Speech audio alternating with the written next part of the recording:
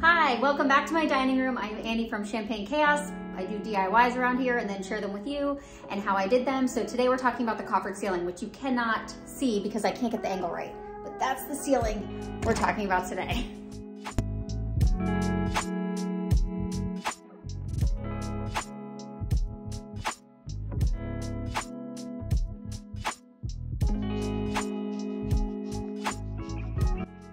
It might be one of my most critiqued projects to date until I posted about the stairs, but it's relatively straightforward. So this should be quick and to the point. The part that probably took the longest was coming up with the design of it, figuring out how wide I wanted each beam, how deep I wanted it to go.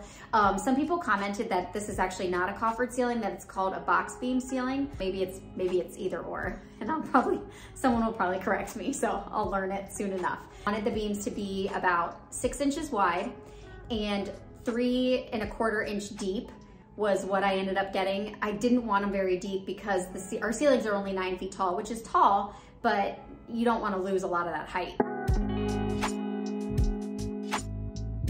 I ran 1x6 boards along the length of the room that were screwed into the ceiling joists. Did not use glue. I try to avoid glue whenever I possibly can because it just destroys the drywall. It would destroy the ceiling if this ever needed to come down. So I try not to use glue directly onto drywall, but I did screw those 1x6s that ran the length of the room into joists. The 1x6s that ran perpendicular to the long ones, those did not go, they couldn't go into joists obviously because they didn't run across any. So I just nailed them in at an X pattern to kind of grip the ceiling and hold them in place until the next step is when I really secured them. The next step was adding the 1x2s turned on their side, and the only reason I did that is because that easily gave me the 3 inches that I wanted, because the 1x2 on its side and then the 1x6s flat gave me 3 inches. And I added the 1x2 perpendicular across. I made sure that it spanned the length of the 1x6s that were only nailed into the ceiling. And then I glued and nailed those 1x2s to the 1x6s that were screwed into joists.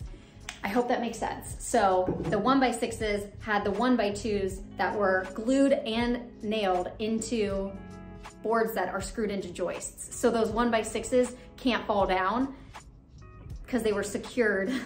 This is not making any sense, is it? I'm gonna show pictures. Hopefully it helps to see what I'm talking about, but that is how I made sure that those 1x6s were not just like hanging out. After I ran the 1x2s all the way across the perpendicular to the ones screwed into the joists, then I had to run 1x2s the opposite way. I tried to use the least amount of lumber as I possibly could because I obviously didn't want the weight. If you don't need the weight, you don't want it up there, right, above your head. And money, you don't want to spend a ton of money on something if you don't need it. So I tried to use minimal amounts of lumber, but you need all the brackets that I put in place, I needed, because I needed them to nail the baseboards and the crown molding into. Then it was time to add the 1x6s that were gonna be the face of the beams. So I stained them outside.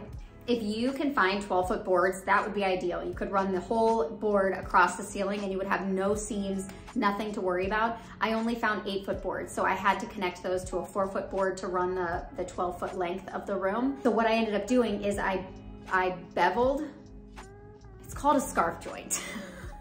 I learned from you all commenting on my short, which I really appreciate. It's called a scarf joint, is when you have mitered or beveled, I still am not sure, it's beveled, I think it's beveled, that you sandwich on top of each other so that the 45 degrees kind of hug each other and turn into a solid piece, and then that seam is just much easier to cover and sand down, and it just goes together like a puzzle. Then I added the 1x6s perpendicular to those. Again, just making sure I always cut things a little bit longer than what I measure, because you obviously can't add material, you can only take it away. Err on the side of going too long, and then I trim it down like half a blade width at a time until it's a nice, tight, snug fit.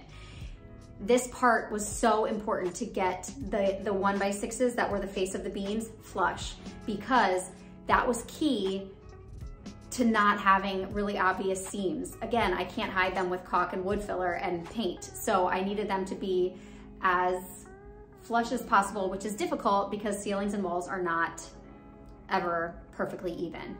I used wood glue and sawdust from all of my cuts and made that little mixture, and I stuck it in between all of the seams, let that dry, and then I sanded it down really smooth.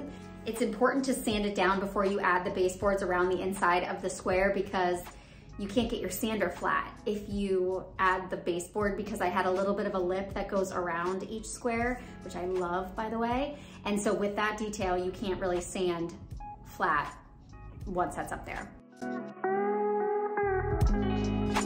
Then I added the baseboards. So I took the baseboards, I'm calling them that, even though I'm putting them on the ceiling, because that is actually what they are. And they are 3 1/4 inch tall, which meant that I could cover up the inside of each square and there would be a little 1/4 inch lip all around the edge. Again, making sure that I cut them a little bit longer than anticipated and then trimmed it down. There was a lot of back and forth between the saw and the dining room. Since ceilings are never like perfectly flat, I only put 1 nail in the middle in case I needed to remove a baseboard until I had all 4 sides done.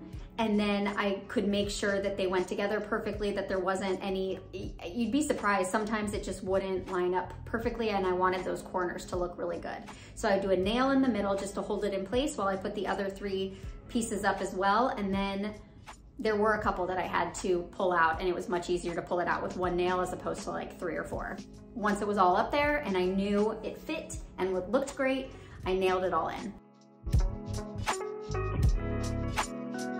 It was going to end after the baseboards, but of course, I was curious what it would look like with crown inside, and I instantly fell in love. It really did take it to another level.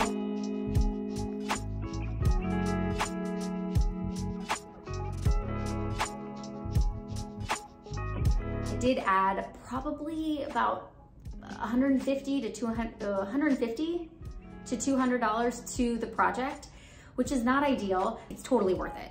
It adds more value than it cost.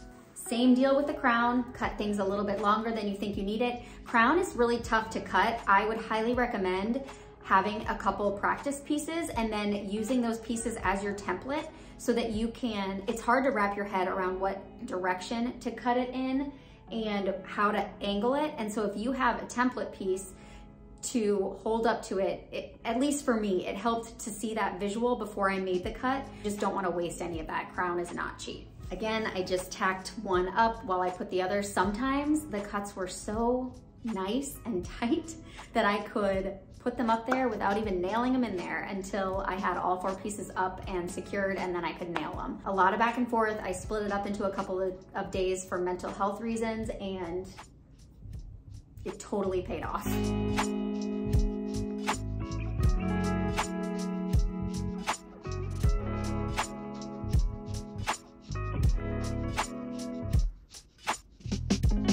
Back to the uneven walls and ceilings, there is screen molding is one of my favorite things to use because it covers up those gaps that are created by uneven walls and ceilings. I stained some screen molding, and screen molding you can get in the 12-foot length. So it ran the whole span of the room, and it just finishes off the ceiling so nicely. It covers up all the gaps along the ceiling, makes it look clean and perfect. And it was just touching it up with stain. I used a dark walnut stain, tintable stain from Lowe's. I'll put a picture here. I'll link it in the description. You take it up to the counter and they stain it whatever color you want. I stained it to dark walnut. I touched up all the areas that needed stain, and then I used wood putty for all the nail holes, and I ended up using wood putty in the color ebony. The dark walnut was just a little too light and stood out to me, but ebony, because the stain is a little bit darker than the oil-based stains that I've used of the dark walnut, the ebony just fit perfectly. The nail holes were completely gone. I think that's it. The cost of this project was about $675 just for the ceiling alone. Again, I think it adds so much, and it's the first thing that you see when you walk in the door. This is the room that you see as soon as you walk in. I'm glad I did it. Did it take a ton of time? Yes. Did I budget for the time and the money? No. I saved money in other ways. I just now got a rug 6 months later. It was worth it. I hope this was helpful. I'll try and put all of the links in the description, and I hope you all have a great rest of your day.